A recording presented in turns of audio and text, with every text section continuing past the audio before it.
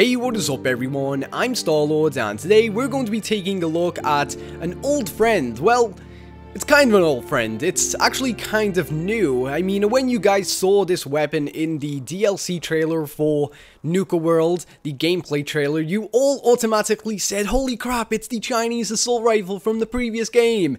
And you were all going crazy, batshit crazy. And yeah, it kind of is. It looks very similar, but in fact, in this universe, or in this, I don't know, in this town, I guess, or in the Commonwealth, they actually call it a handmade rifle. And I have to admit, I have been using this now for a couple of days, and it is absolutely amazing. The customization on this weapon is pretty good, I've got to say. It's not the worst, but it's not either the best. It is just kind of in the middle, and I think a lot of you guys will be very pleasantly surprised at what you can actually do with this weapon. It also offers a huge amount of firing types such as, you know, automatic, single round burst, or even just a rapid fire burst. It's pretty good. I am very happy that they brought this into the new DLC.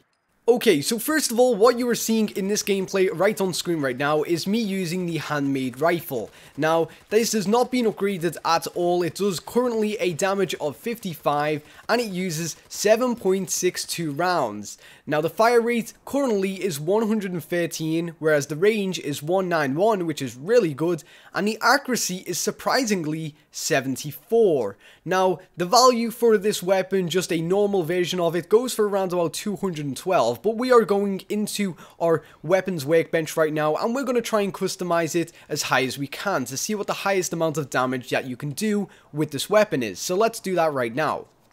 So first off, we're going to upgrade the receiver, and of course, always the advanced receiver does the most damage, so that has put it up to 178. Now, as we're going through the barrels right here, you can see that most of them do vary in size, which is pretty cool. And also, these little stocks are pretty cool too. You can actually have a shovel as the stock, so that's pretty funny. I actually enjoyed the way they actually put that in there. The scopes are just normal, as you can imagine, to be honest. You can have sniper scopes, all that kind of stuff. And we can also have bayonets, including a suppressor on our weapon, which is a very nice touch indeed. It looks very big though, yeah. So now I'm going to slow down the video back to its normal rate, and we're going to take a look at the camos, because everybody thought that there were going to be lots, but in fact there's only 4. For this weapon, just this weapon. We first have the Disciples camo, which is again one of the clans in Nuka World, which looks pretty good. It is a very nice army looking kind of camo shade to the weapon.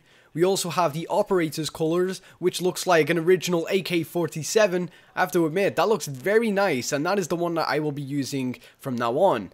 But yeah, pretty nice that way they actually put that one in there. And again, if we go down, we can see that the one from the trailer, the painted version, is this one right here. And that is for another clan, but I don't really know why they didn't put their name in the colors or put it as like pack colors or something like that. I don't know, but still, it looks pretty interesting and very nice. I can imagine some of you guys would love this for your Raider builds. So what we're going to see right now is me shooting the weapon single fire, and it's pretty good. The accuracy isn't too great, you know, and the recoil is actually quite acceptable for an AK weapon. And I can imagine a lot of you will love to use this firing type, although I do love to have rapid fire and just spray about. I would love to use this for my Raider build. And yeah, we're going to take a look at what we need to do to actually put on the automatic rifle. So as you can see, the powerful automatic receiver will take the damage down to 107. Unfortunately, that is, again, very unfortunate, but still, it's not bad, considering that you do get to just spray everywhere you like.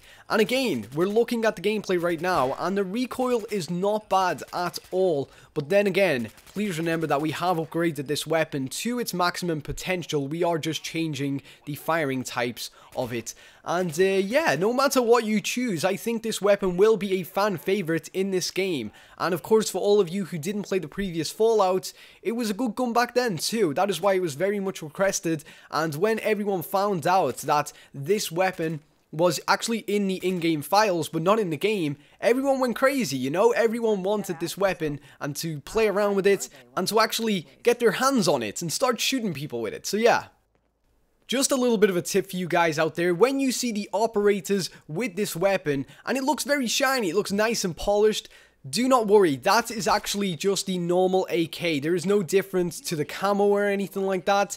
So don't go around just killing people just for it, because honestly, there is no difference at all. And, you know, you don't want all the raiders to be fucking you up when you want to go out and fuck everyone else up, you know what I mean? You gotta have your raider clan with you. So, yeah, don't do the same mistake I did, because it is just the exact same weapon. There is nothing different about it, even in the camo, there's nothing different.